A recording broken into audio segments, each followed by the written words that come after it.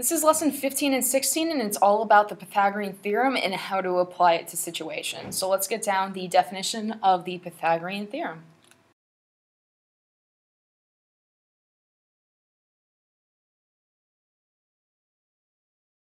So what the Pythagorean Theorem is, it's just a principle of all right triangles. So essentially you can take one of the shorter sides of the right triangle, so it doesn't matter which one, just one of the shorter sides, and we square it, then if we add it to the square of the other shorter side, then that together will add up to be the square of the longer side. So let me draw you a picture so you can see that. So all we're saying is that if I take the square of the length of this side plus the square of the length of this side, it's going to add up to the square of the length of this longest side. And the longest side we call the hypotenuse. You don't need to know that at this level, but in high school they will expect that you know that. So the longest side is called the hypotenuse. Okay. Now there of course is an equation that goes along with this so that we can sum up all this long words in just a couple of things. So here's the equation. A squared plus b squared equals c squared, and that probably sounds familiar. So if we called this side A and this side B, and then this side is C. C is always the longest side. Okay? So it's saying that we're going to take the shorter side and square it, the other shorter side and square it, and it's going to equal the longer side squared.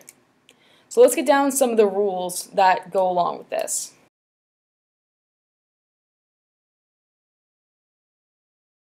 So the first rule is that A and B have to be the shorter sides. If you get them mixed up and call this longest side A or B, it won't work. Okay? It doesn't matter if this side is A or this side is B and this side is A or this side is B, but that's just the general rule, is that those two have to be A and B. Okay? Then of course the other rule is that C has to be the longest side, so let's get that down. So C has to be the longest side. It has to be the hypotenuse. If you labeled one of the other sides as C, this principle will not work. And then the very last rule is that this only works with right triangles. So it only works with right triangles. So if you try to use it on any other kind of triangle, it won't work. The numbers just won't come out right. So how can we use this? When are we going to use this? There's actually two things that we're going to be doing in this class. We're only going to be doing one this unit, and then we'll see the other one later on. So the first one is to find side lengths that we don't know of a triangle.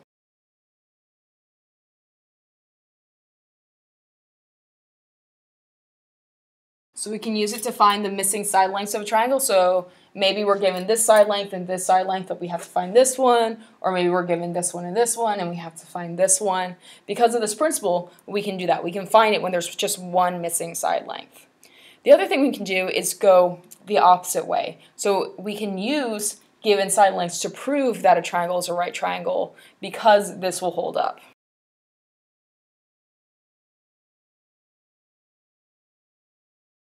And that second one, we won't see this unit, we'll see in a later unit. So let's now go ahead and try some examples. Okay, so here we have a triangle. We have a side is 3, a side is 4, and then side is unknown. And it's normally labeled as X or Y or something, and you're trying to find X. So I wrote down some steps for us to follow going through this to try to find X. So to find a missing side length, first we need to write down our formula. So that formula from above. So let's do that. Okay, we've done step 1. We have our formula. Step 2 says label the side lengths. And you're thinking, well, they already are labeled. But I mean by A, B, and C. Now remember, A and B can be either one. I like to call A the one that's normally the shortest length, but it really doesn't matter. So again, I put A here and B here. You could have A here and B here. It won't matter. All that matters is that C is the longest length. Okay? So that's number 2. 3, plug in the numbers we know. So now we're going to take the A, B, and C from here and plug it into this equation. So my A was 3, so that just goes in here. So now we have 3 squared. B was 4, so plug it in, so it's 4 squared. And you could have left C as C, it doesn't really matter, or we could put it in as X, as long as there's that one unknown. Okay, so we just did step 3, 4, square the numbers. Alrighty, let's do that. All right, so we have that now. Things are looking a little bit more simple. Isolate the unknown. Well, x is actually already by itself. That will change later on in another example, but we already have x by itself. We don't have anything else going on except for the squaring, which we can't get rid of till the end. So that's actually already done for us. So step 6, solve and simplify. Well, we need to combine these together to be able to decide what x is. So 9 plus 16 is 25. Now we're almost done. If you get 25 as your answer, always make sure that makes sense. Does that make sense that this length right here is 25? No, it really doesn't. So you need to look at this. We don't want x squared. We want just regular x. And how do you get rid of squaring? You square root it. So what we need to do is we need to square root both sides.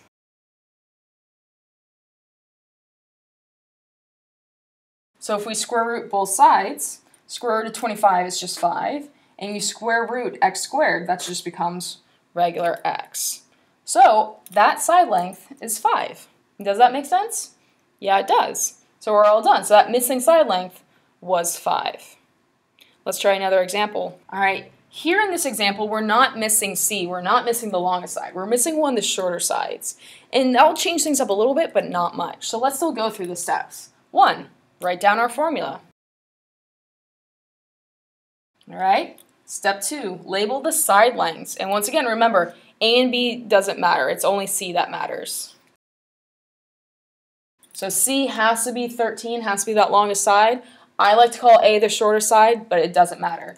12 could be A and X could be B if you want. It won't actually change much. And then 3, plug in the numbers we know. So A is X, B is 12, so that's 12 squared. C is 13, so that's 13 squared. Okay, so we just did 3, now we need to do 4. Square the numbers, alrighty? And if you're a little rusty on your squares, that's one of the reasons I gave you that chart, the multiplication chart, to go in your notebook, because that shows you it has the squares highlighted. Or of course you could always use your calculator. So 12 squared is 144. 13 squared is 169, and we don't know what x squared is because x can be anything, but we're closer. Next, number 5 says isolate the unknown. Well, we need x squared by itself, but we have 144 being added to it, so we need to undo adding 144. So undo adding, we subtract. So we're going to subtract 144 from both sides.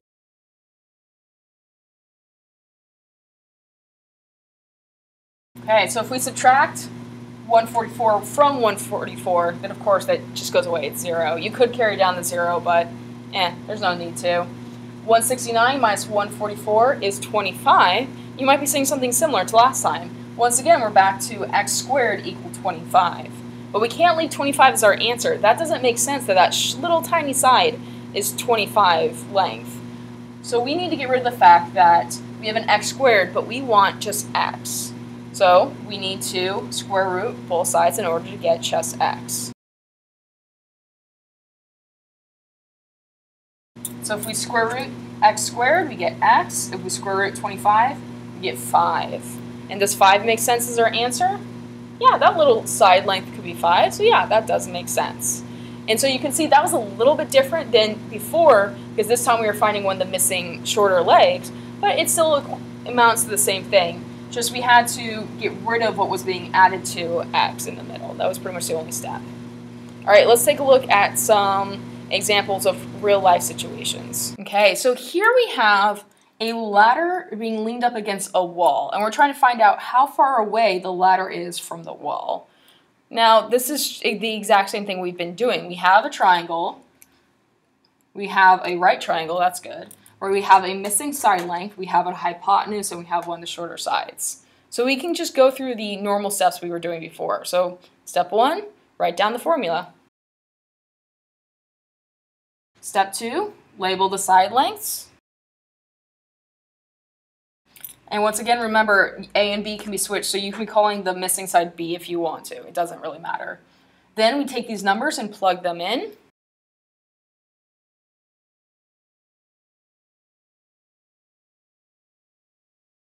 And this hopefully is looking similar to the last one because it's actually the same numbers. So we have a missing unknown, 12 squared, 13 squared. So now we need to just expand out those squares. Once again, we need to get a squared by itself, so we're going to get rid of adding 144 by subtracting.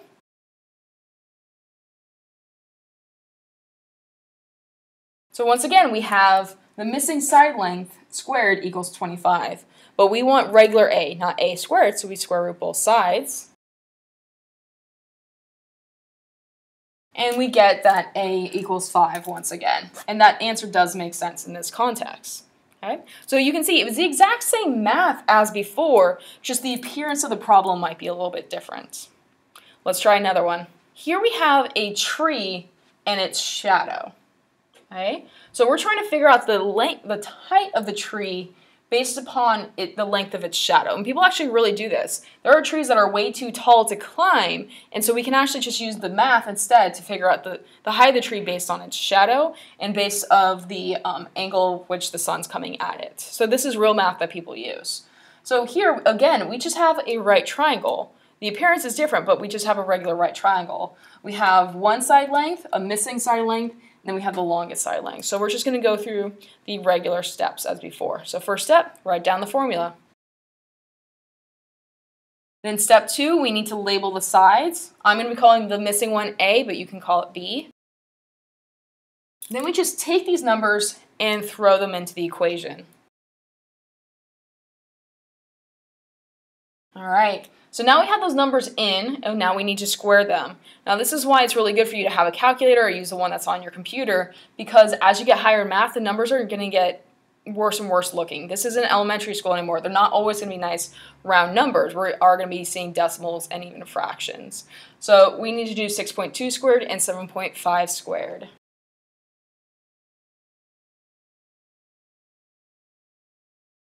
All right, 6.2 squared is 38.44. 7.5 squared is 56.25. Okay, so now we need to subtract our 38.44 to undo the fact that it's adding to a squared.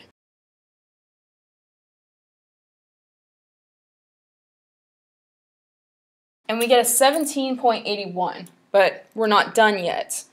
We have a squared, we want regular a, so we need to square root both sides.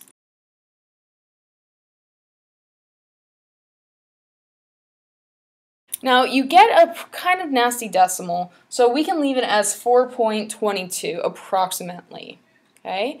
If you don't have a calculator, you could have left it as a square root of 17.81. It's actually technically a more complete answer because we're not rounding it, but you're fine rounding it to 4.22. In high school, they'll normally ask you in the instructions specifically to either be rounding to a certain amount or to leave it as the square root. Okay? But here we have the answer, is the height of this tree was 4.22 meters. And that's actually pretty tall, so it's good that they would use the shadow instead of having to climb that entire length and measure it. Okay? So here we have a box, and we're trying to find the diagonal. And it really is just the normal thing that we've been doing. You can almost just erase these other lines, and we're back to our triangle as before. So we're going to do everything the same, and I'm going to go through it rather fast. So we're going to start with writing the formula. We then need to label the sides.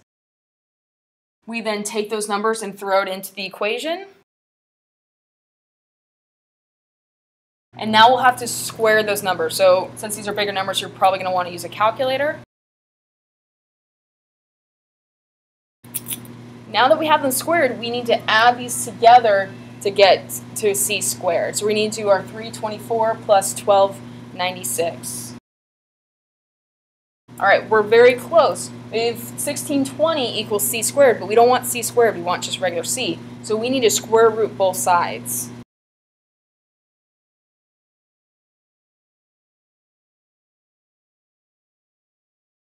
So once again, you could either leave it as c equals the square root of 1620, because it's actually more correct, or you could round it out to 40.25. And again, in high school, they'll tell you specifically in the instructions which way they want the answer. Okay? But for us, you could leave it as either one. It might be better for you to go to 40.25. That way you can look at the actual problem we're doing and see if it makes sense. Because we all understand what 40 is, but we don't all know what the square root of 1620 is.